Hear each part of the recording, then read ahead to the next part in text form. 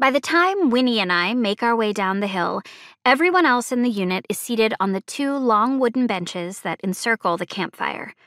6 counselors stand with clipboards in hand and serious looks on their faces.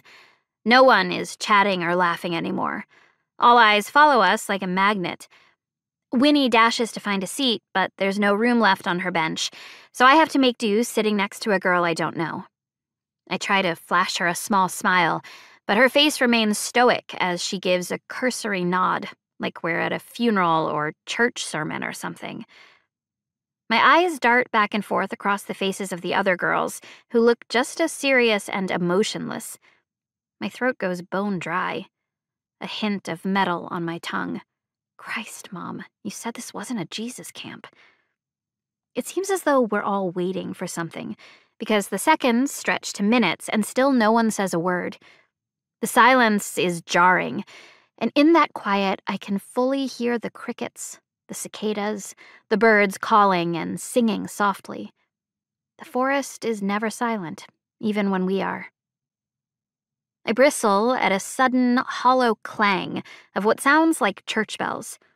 They chime a strange, bittersweet melody, something in a minor key that sounds neither happy nor sad. It sounds off.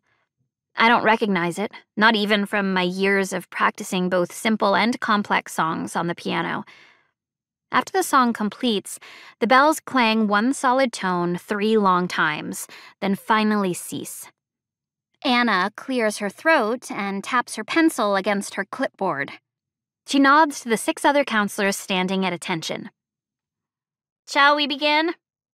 They nod in return. A ghostly pale counselor, with hair so blonde it's nearly white, stomps her feet 3 times. So does everyone else. Everyone except for me. "Unit 7, she calls out like a drill sergeant. "Unit 7, the campers say in unison. "Unit 7, countdown." The pale counselor points to a girl at random, the girl next to me,